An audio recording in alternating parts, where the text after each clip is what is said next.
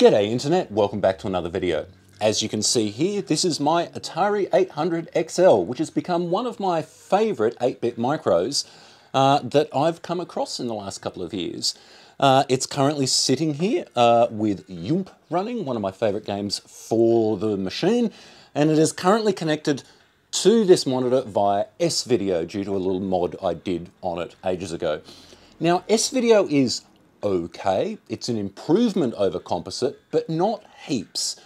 So the question remains, can you do better? And you can. There is a mod called the Sophia-DVI, and I have one of them right here. So in this little box is the Sophia-DVI, and if we open it up, what do we get? We get a cable, which I've already extended, and I'll get to as to why in a minute. We get our DVI connector. Now, I did some hunting as to why you would use DVI and not HDMI. And it's quite simple. HDMI requires a license fee, and that's why things like the RGB to HDMI project exist, because the Raspberry Pi Foundation actually pays for that license. So in this regard, we're using DVI. So that's a little board that goes on the end of the cable. And then you have this, and this is kind of the brains of the operation. As far as I know, this is an FPGA recreation of the original GTIA graphics chip that's in the Atari. And it's done in a way where they're able to pull the digital video signals out of it to feed to the DVI. So I'm going to whip the cover off my 800 XL and let's get this installed. So here is my 800 XL with the top case, the keyboard, and the top RF shield removed. And what we need to start with is removing the GTIA chip, which in the 800 XL's motherboard is this one right here. So if we carefully remove this,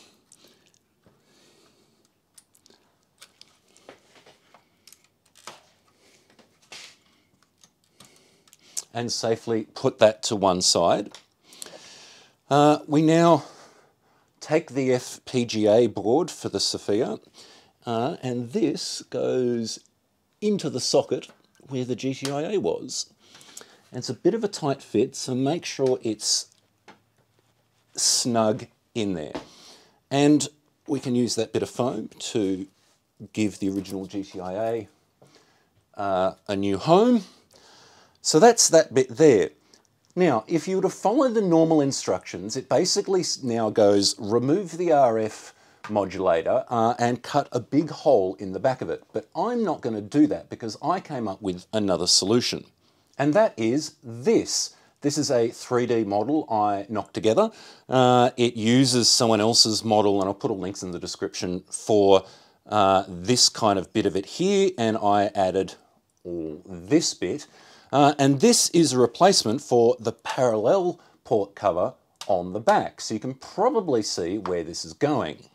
So we'll start with the little DVI board that comes with the Sophia. And we're going to remove these little guys and just put them to one side for a second.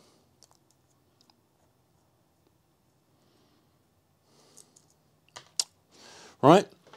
We are then going to make sure I've got this cable the right way around. We're now going to connect the cable to the board, and that should just snap in. Just be careful with these because there is a locating pin on the cable plug, so you can't get it the wrong way around. And that goes in there like that. You probably already guess, we put this in here and then put our little standoff looking things back in.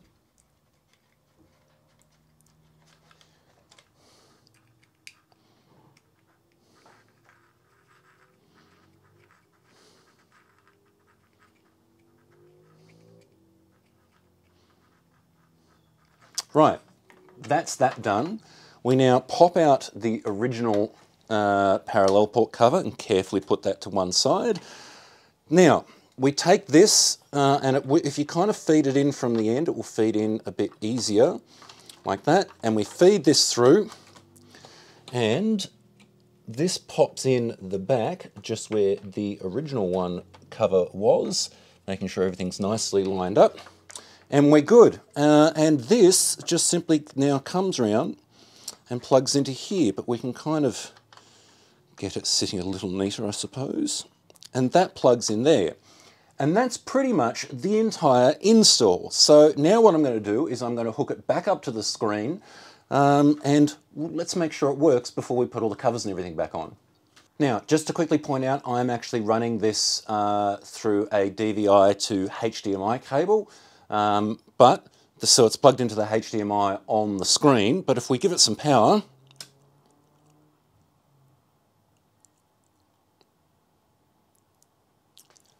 and we're good, it's booted. Okay, I'm going to put the covers all back on this, and then I want to do a bit of a comparison between the original S-Video and the new DVI out, because I can do both on this screen. Right, keyboard's back on, I've got my S-Drive Max plugged in, I've got my Hyperkin Ranger controller plugged in, which has actually been modded for the 8-bit Ataris to make the paddle work, and we should be able to give it power. One thing to note is that because it's DVI, it doesn't do sound.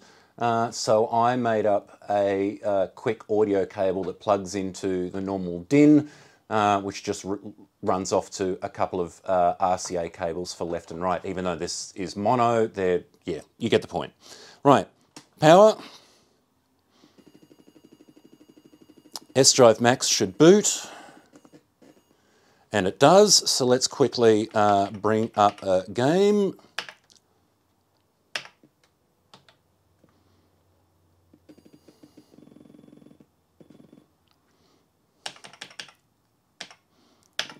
And we're going to go with PacMan because it's an Atari. So right now the sound is running through the external speakers.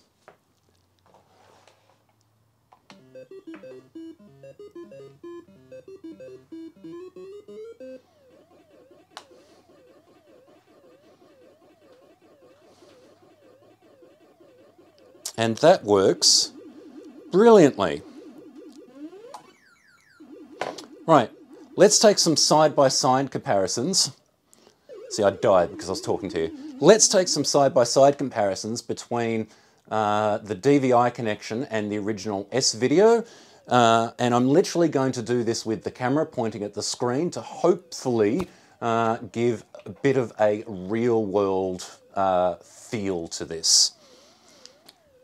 Also, I don't have any way to capture S-Video particularly well. So before we get onto the game demos, which by the way, I managed to find a way of capturing the S-Video so we don't have to do more of this camera at the screen stuff, I wanted to jump in with one more thing, and this will actually be the third time I upload this video because I keep finding out new information. Right, I've pulled out this monitor here, which is a tank of an old Dell 27-inch.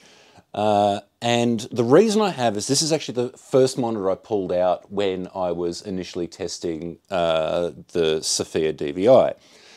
And it wasn't immediately noticeable, but if you look, the menu for the S-Drive kind of just keeps going. And I didn't actually notice that at first until I went to spark up a game. Let me show you. Let me pull up PacMan. So you may notice that the whole publisher thing is also missing, which should be about there. And it starts here, and you go into a game, and it's kind of like the monitor gets to about here, freaks out, and just kind of keeps repeating that last line all the way to the bottom of the display. And I thought, oh, well, you know, it's an old monitor. Maybe there's just some weird incompatibility. And so I pulled out another monitor and didn't really think much of it. But it did kind of irritate me.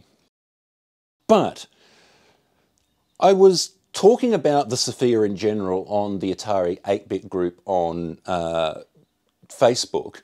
By the way, I'm feeling very kind of action retro here. Anyway, and someone left a comment that basically said, have you tried playing with the configuration utility? And me and a mate just kind of went, there's a configuration utility? And it turns out there is, which is a little bugbear of mine when it comes to the Sophia, is that the documentation and instructions and so forth really aren't that great. I did a bunch of Google searching to see if I'd simply missed this configuration utility, and I hadn't.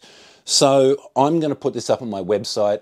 If any of the publishers have a problem with that, so on and so forth, let me know. I'll take it down, I'll find another link, whatever. But if we turn this off and bring it back up again,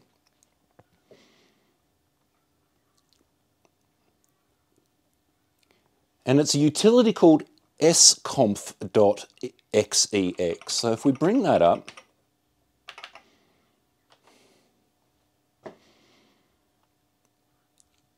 and this is the utility to configure the output resolution of the DVI. Now, like I said, it could just be this monitor, but I found that if I selected 1280 by 1024, and this monitor is set to simply 1:1, not fill or set aspect ratio. Actually, I think it's set to auto at the moment. And the rest of the instructions are actually off the screen now, but if you go Control B, which is save and reboot, there you go. It all works. And so if I now turn the machine off, bring it back up and go back into PacMan, we get the proper publisher copyright. And if I go into the game, it all displays properly. So if you do have one of these and you're getting some weird resolution-y kind of issues where it does weird things, track down that configuration utility, and you may be able to fix it. So it'll all be dependent on your monitor, how your monitor handles different aspect ratios, different resolutions, yada, yada, yada. But it may help you out. Anyway, on to the Svideo and DVI comparison.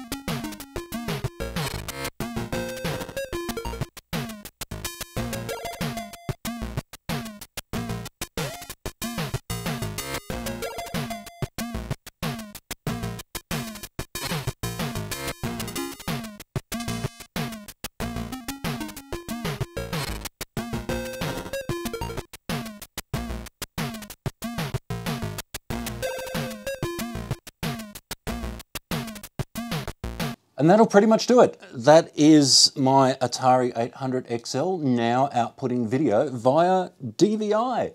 And it's very, very crisp. Some may argue a little too crisp, but it certainly does look good. I would like to thank a friend of mine and a fellow collector, Henry, for sending me the Sophia-DVI to install on this machine. I will upload my file for the parallel port doohickey on Thingiverse, link in the description, all that kind of stuff. But for now, that'll pretty much do it. If you like the video, click like, subscribe, all that kind of stuff. If you'd like to help support the channel, I am now on Patreon, just like these wonderful people just here. But that will pretty much do it, and I'll see you in the next one.